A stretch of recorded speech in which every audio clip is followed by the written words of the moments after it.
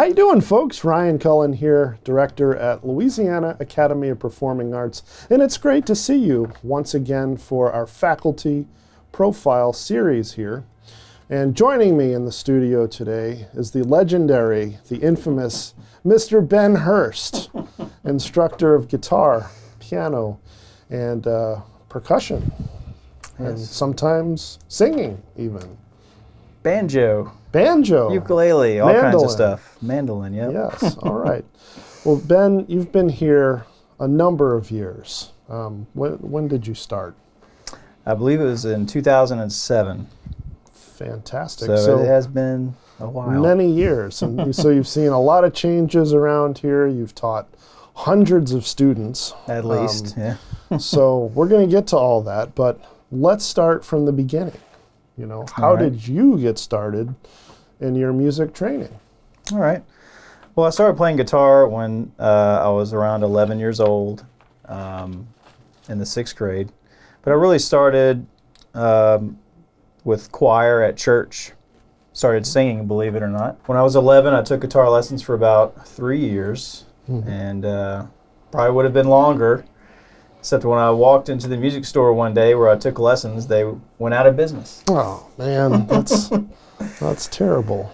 And you said music runs in your family too, right? Yes, yeah. My mom is a very good classical pianist. So we've always had music in the house growing up, and she taught me a little bit, but I think she wanted to push me off to somebody else to learn whatever I wanted. And she said, you can take piano lessons or guitar lessons. So I chose guitar lessons mainly because of the movie Back to the Future. Oh, yeah.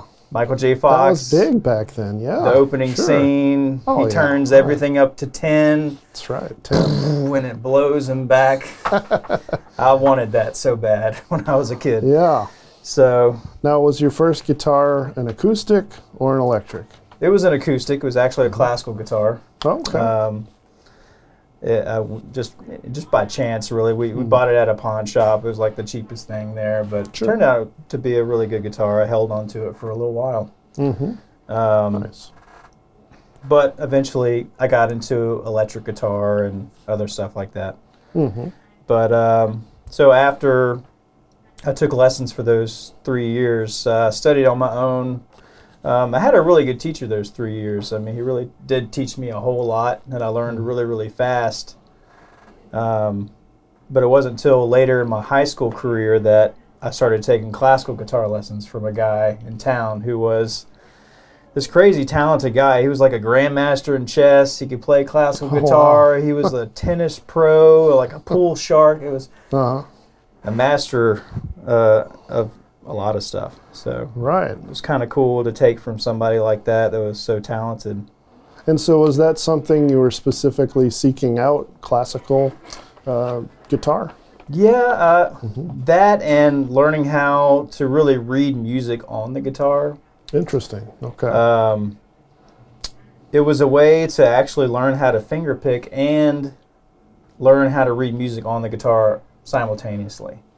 So that's something that really interests me, and I just really like the sound of the classical guitar, just the Spanish-y kind of sound to it. Yeah, because classical is kind of an all-encompassing term sometimes. There's many different styles of classical guitar with finger picking, like you're saying. You could label it as fingerstyle guitar. Fingerstyle, yeah. That way you could encompass classical or flamenco or,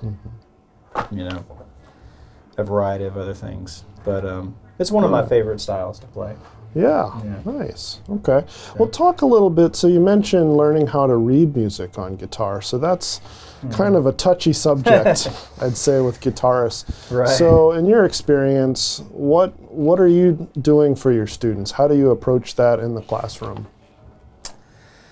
Well, I try to hold back just a little bit when they first start. I kind of want to just have fun at first. Give them something. I like to, like their very first lesson, I like to give them a song that they can actually play. Yeah. Something with maybe 2 chords, or learn how to read a very simple tab or something like Smoke on the Water or something like that. I want to make it fun for them, so then I can sneak in the reading music part. Because if they want to, right? If they want to, right. So not everybody does, but right.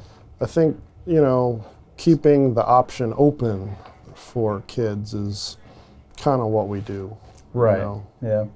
What the goal is. And like with adults, you know, it's kind of up to them if they really want to venture down that path. Right. But with kids, I mean, I eventually try to kind of sneak it in a little bit and make it a bigger part of the lesson, if I can, if they're open to that. Some kids, you know, go right into it. They prefer that. It's more of a structure. Yes. It depends on the personality. Right. They like that security of having the notes there. They know what to do. Gotcha. Okay, so we kind of veered off track a little bit, but tell us about college. So you went to college and got your degree. And I did. I went to Louisiana Tech University in Ruston, Louisiana. Nice. And believe it or not, I actually started in accounting. Really? I did not know that. I did. Accounting. That's pretty interesting. I was really good. I took a class my senior year in high school. I was really good at it. So I thought, hey, why not? I'll go. Right. Even though I was really into music, I was like, well, I better do something that's safer. Yes. But and they say math and music go together, so that's interesting. Yeah. But it turns out I hated it. Well, yeah. So I went from crunching numbers to crunching chords. That's what I always say. Power chords, all right. Oh, yeah. Nice. So what were some highlights of your college? You know, what were there favorite performances or favorite subjects or favorite classes? I would have to say as my guitar professor was really good. He was really hard on me, which I didn't like at the time, but it made me a better guitar player for sure. Nice. My junior year, so you're supposed to have like a big recital your junior year and your senior year. So I didn't really, I mean, I knew that, but I didn't know I had to learn all new songs for my senior year. So, and he just made it harder. Sure. But that pressure really made me a better guitar player, I would say. Nice. Well, good. So now, these days, do you still do a lot of classical playing, or, you know, are you playing all kind of different things? And what are your students doing? You know? Well, you know, I play a lot of what my students are interested in. Sure. Obviously, a lot of rock, a lot of pop, country.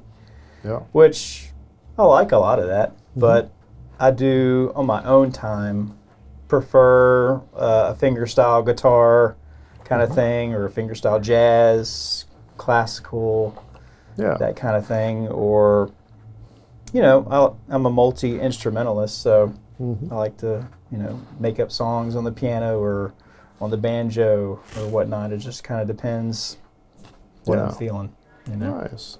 But the farm does take up a lot of time these days. Yeah, well, let's talk about the farm. So, a little bit about the farm, because that's quite a combination too. You know, the farming musician, farmer. Yeah, I just kind of dabbled in gardening, and it just snowballed into the farm that I have now, which I sell organic produce basically to restaurants, and to family and friends and stuff like that too, and to some teachers and stuff here at work. So it's just something I fell in love with, and just like music, it's almost a therapeutic thing, just like music can be.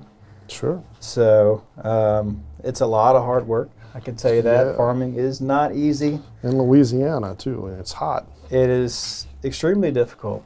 Yeah. So, but one day at a time, I just keep going, keep learning. And it's just an evolving thing that's in my life, and nice. And what's in season right now?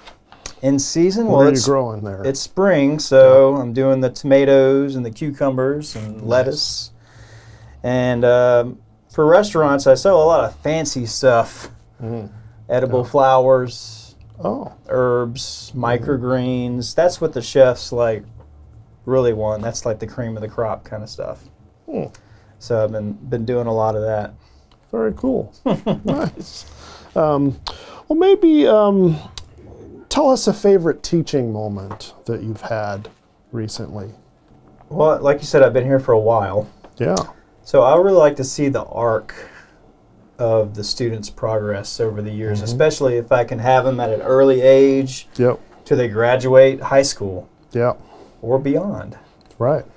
And I really like to see that journey, especially like Miguel. Oh, yeah. Right? Right. Yeah. Great student. Yeah. It's like Jimi Hendrix reincarnated. I mean, but, you know, anytime I can make a student laugh, that's really important to me, actually. Yeah. Making them laugh, making them have fun. Yes. Wanting to come back every week. Yep. I think it's extremely important. Definitely. Yeah. Okay, great. Maybe talk to us about what a lesson with you is like, you know, for 30 minutes. If I'm a guitar player, what are some of the things we do? What's the overall structure of the lesson? It's a lot of song-based stuff in the lesson. So if they've been taken for a little while, maybe we'll go over a lot of the songs they've been working on. And then I'll try to give them something new. Most weeks, maybe every other week sometimes, giving them something new to work on. Even if it's not a complete song, just something that's, you know, just new, that's fun, a nugget, right, that they can really just go home and kind of work on and say, oh, you got that, let's go to the next part of the song. Yeah. Or they got the whole song, let's do another song, you know. A lot of asking them what they like. Right. But I consistently always ask them what they want to play. Just makes it more fun if they can play something that they enjoy. Yeah, absolutely. But then I'm like, no, you have to play this song. You have to play this song. It's part of your musical journey. You know, you need to, as a guitar player, you should know how to play, you know, ABC, whatever song it is. Right, and some of those help them to play the songs they want to play, right? Because, you know, it's like a rite of passage to develop the technique you need to do these other ones. Yep. Exactly. Let's leave everyone with a favorite quote or a tip or a trick that you've come across over the years here. Consistency is key. Okay. If you're consistent about your practicing, doesn't have to be every day. You know, it could be every other day. 10, 15 minutes. For the little ones, 5 minutes, you know. But being consistent about it is the key to success. Yeah, okay. And that's with anything, even with farming.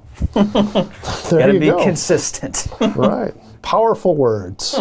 All right, well, thanks so much for sharing that, Ben. Thanks for being with us, and thanks to all of you for joining us today. And we will see you next time. Take care. Bye.